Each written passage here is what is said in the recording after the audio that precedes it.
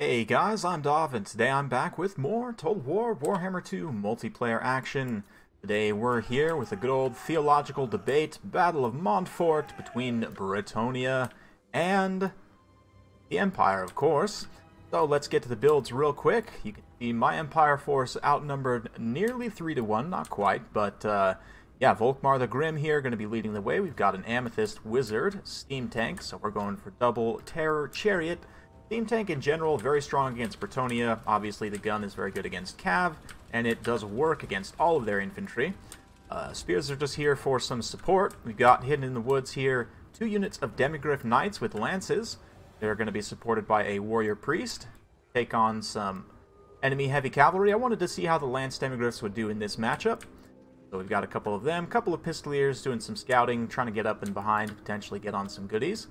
As for my Bretonnian opponent here, he's got a whole line of peasant mobs, spearmen at arms here, many foot squires as well, 3 foot squires, some archers, a pretty infantry-centric force. He does have 2 units, let's see, mounted yeomen over there, we've got Knights of the Realm here, 2nd unit there, and a single unit of Hippogriff Knights for some terror. Enchantress going to be leading the way with a Paladin also on horseback. So, getting things underway here. Pulling my Steam Tank forward. I'm trying to get up so I can shoot kind of up and around the hill and kind of negate the hill as a terrain feature, more or less. So you can see I'm kind of squaring up my forces right here. Volkmar pulling up on the flank. The Pistoliers have been discovered by those Knights of the Realm, but they're taking some damage from the clear shots and from the Steam Tank. Steam Tank. Meanwhile, over here we've got the Amethyst Wizard. Going to be throwing a Spirit Leech and pulling these Mounted Yeomen straight into an ambush. This is probably overkill Mounted Yeomen, but hey, they're basically just peasants with horses, right? So it's acceptable to completely overkill them. Meanwhile, my forces over on the far side, you can see here the Paladin getting a rear attack on the Steam Tank. It's a great play there. He's got anti-large, pretty good weapon strength, and a good charge bonus as well, so on the charge especially, he'll be able to do some good damage. Meanwhile, Volkmar just terrifying everyone. He's up to, let's see, 31 kills, about to drop a fat banishment right on this peasant blob here. I mean, it is mostly just a blob of mobs, but at the same time, definitely need to try and get rid of that chaff, and that is certainly one way to do so. Probably should have saved it for the foot squires, but oh well. One of my Pistoliers did get chased off the side of the map here. The other Pistoliers pulling up and around, so we're going to get the Demigryph Knights in a position to take on the real high-value targets here. Spirit Leech on the Hippogriff Knights. Again, the low model count units are what you want to use that on, even cavalry or, you know, especially like these low model flying units. But a very nice Awakening of the Wood just slows down my forces, so I'm not able to catch up fully, and you can see the Hippogriff Knights are actually able to get back up in the air. And maybe, looks like they're going for a risky dive here, potentially with the Demigryph Knights. And I can go ahead and countercharge here with the 2nd unit because I have, you know, superiority in numbers. But, well, looks like they actually got caught up there rather than getting a good charge, so maybe not. Front line, more of the same, just peasants and steam tanks and Volkmar having a grand old time. The Paladins getting in, again, getting some good work done against the steam tank, but hard to really, you know, do much against the armor of the steam tank. He doesn't have the best AP values, it's pretty decent, but Hippogriff Knights are going to charge in. We've got a big old Shield of Thorns on these, on the Bretonnian units here from the Enchantress. Bombardment going to be dropped from the Warrior Priest there as I go ahead and pull away. I don't want to leave these Demigryph Knights in combat for too long. Of course, they do have better sustained stats in terms of melee defense, but that 60 charge bonus is really what you want to take advantage of with the Lance Demigryphs. Cycle charge them as much as possible. Volkmar comes in. He drops some fat buffs. Comes in with the heavy hammer of Sigmar here. Grand Shield of Faith as well. So these Knights of the Realm and the Hippogriff Knights getting punished pretty badly, but the balance power is still pretty close. My infantry, you can see, has obviously gotten eaten up by superior Bretonnian numbers. We're down to less than 300 troops now at this point. There's still quite a few archers, and this Paladin also is relatively healthy. You can see the Steam Tank has taken quite a bit of damage, so we'll see. My Amethyst Wizard does get caught out here by some Knights of the Realm. Gets routed off because, you know, he's low armor. Those anti-large Knights of the Realm will have a pretty easy time, so I'm going to chase with the Demigryph Knights, try and bail him out. Sort of push the Knights of the Realm away. Get good old spooky Gandalf back in action. I don't know, what should we call him? Jafar?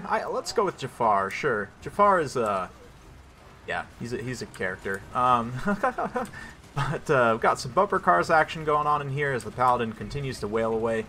He doesn't really want to go after Volkmar too much, potentially, maybe until the late game.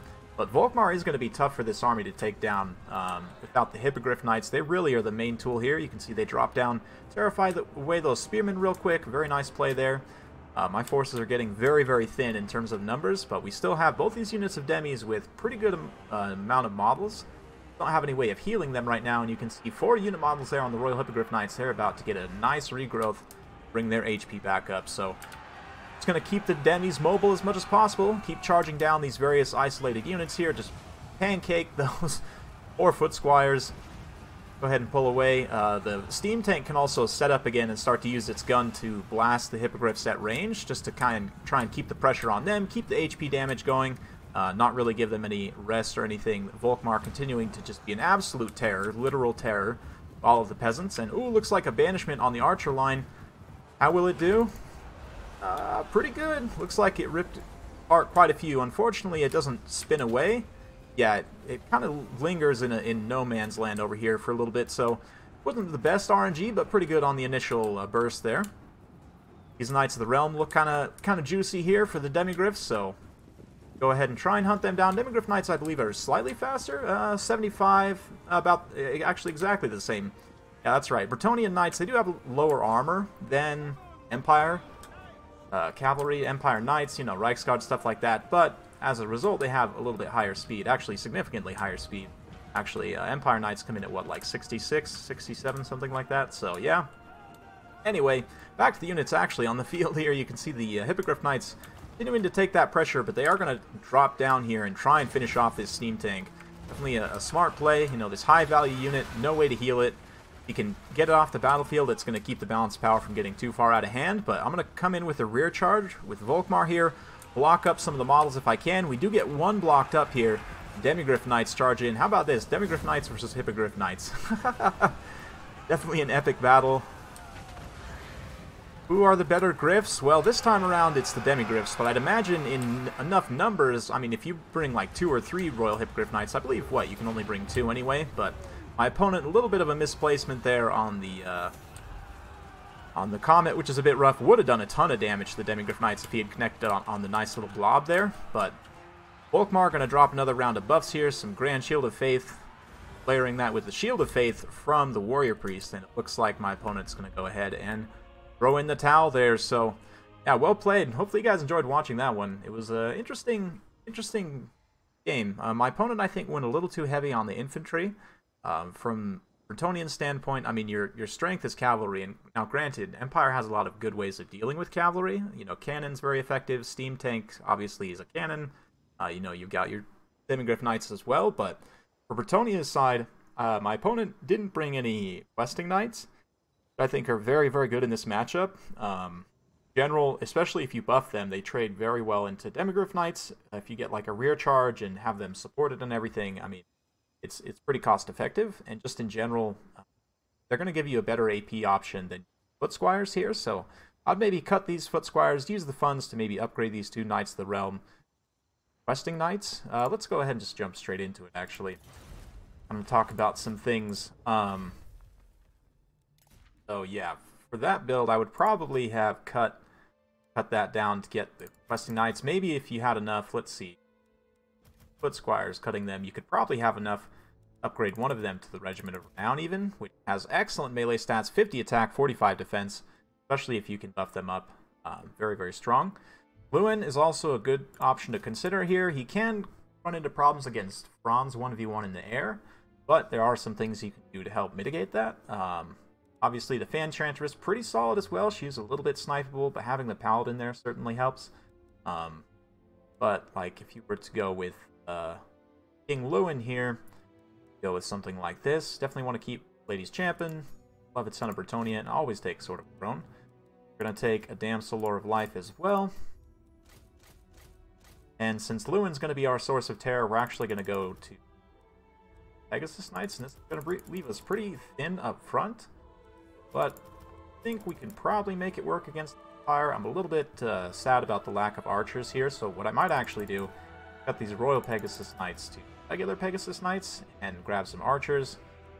Cut the Foot Squires, definitely not too happy about them in matchup. I don't think they're worthwhile. Still got, what, 1,400 points, so different things you could do. You could grab a Trebuchet just to give you some long-range pressure, even if you don't end up defending it. Just grabbing, like, a Trebuchet and unit to defend it. Like, unit of spears to stand by.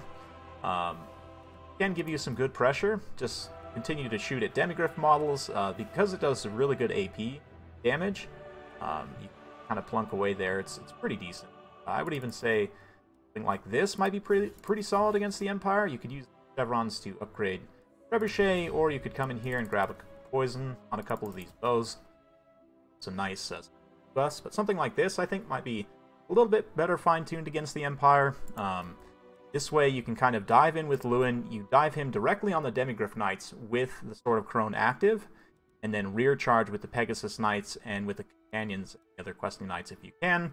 You need to run down like Greatswords, Steam Tanks, Volkmar. The questing Knights will do a great job of that as well. You got the Field Trebuchet to apply some long-range pressure, so even if you're forced to go to them, you can still continue to pound away at a distance. And yeah, let me know what you guys think. But it's an interesting matchup. Definitely Empire versus Bretonnia matchup that is a bit tough for the realms of men, to be fighting each other. But at the same time, it's one of the more interesting matchups in my opinion.